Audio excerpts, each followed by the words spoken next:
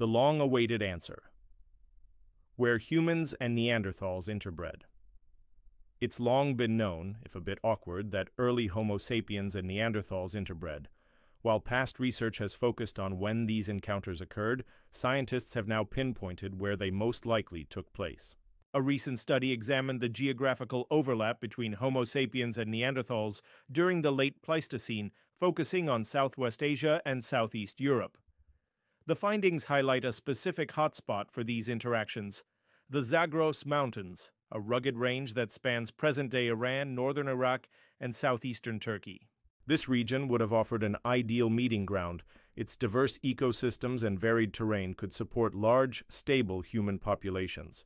It also served as a migratory corridor during Pleistocene climate shifts, linking the cooler Palearctic region to the warmer Afrotropical zone, creating ample opportunity for the two human species to encounter one another.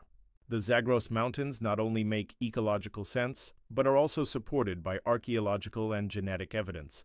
Numerous prehistoric sites in the region contain remains of both Neanderthals and early Homo sapiens, reinforcing the idea that this was a key contact zone.